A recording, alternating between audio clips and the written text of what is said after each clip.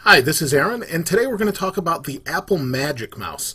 Now, I have been using a BlueTrack Explorer mouse for some time, and it's a pretty large mouse.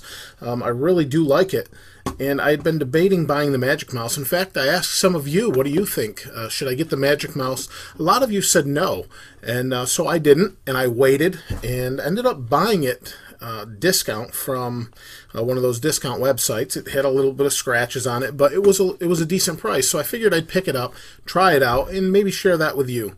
So my experience overall has been pretty positive. The Magic Mouse is definitely sleek and very thin, and you can see maybe right here how small it really is. The Magic Mouse is very low profile compared to the Explorer BlueTrack mouse that I've been using. You can see my hand actually rests really comfortably on top of it and works pretty good. And the mouse I've been happy with. However, I really want to try out some of the gestures on the Magic Mouse and see how it works. And I'm glad I did, because OS X, or I wanted to say Snow Lion, OS X Lion actually incorporates some gestures that allow you to do some different things within the UI that I'm pretty glad I got it for, to try it out when it does come out.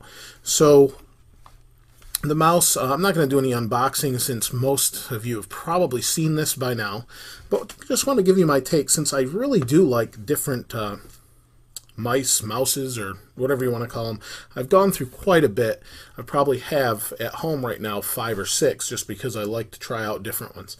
So no back forward buttons, but you can use your 2 fingers to sweep back, sweep forward, and it has a decent response, and is a replacement for the back and forward buttons on something like this BlueTrack mouse.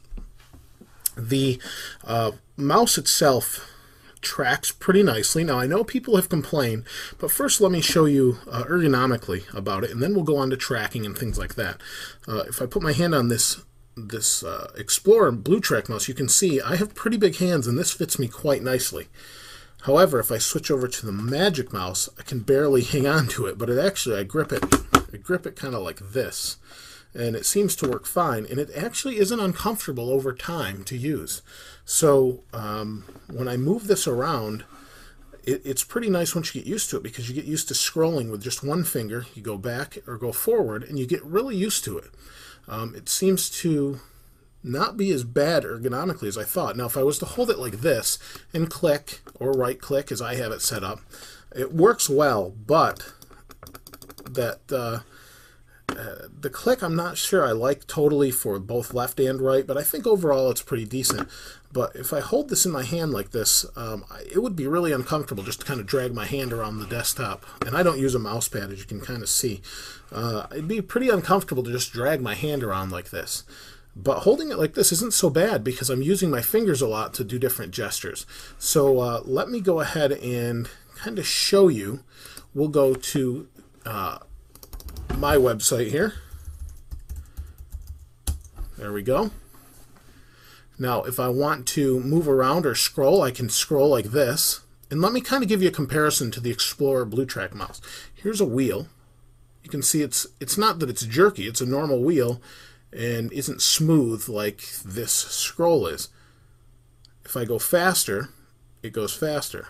If I go slow, it goes slow, just like on an iPad or an iPhone. If I want to go back, I use 2 fingers. If I want to go forward, I use 2 fingers.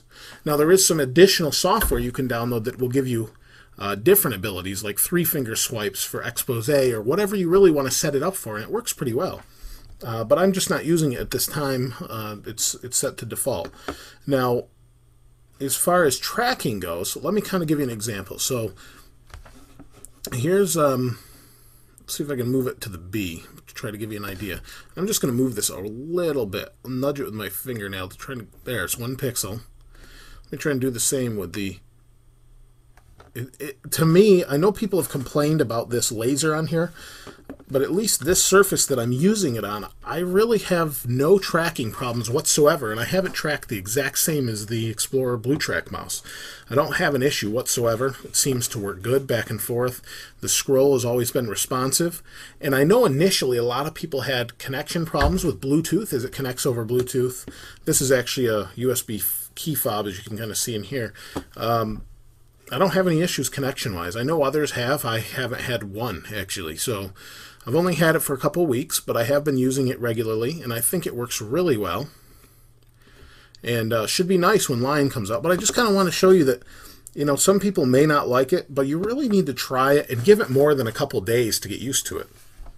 I've actually found myself trying to go back to this mouse, and it actually feels foreign now compared to the Magic Mouse. Now, I haven't used this for, say, like an 8-hour shift at work or anything like that, and that might be very tiring over time if you're doing a lot of point and click.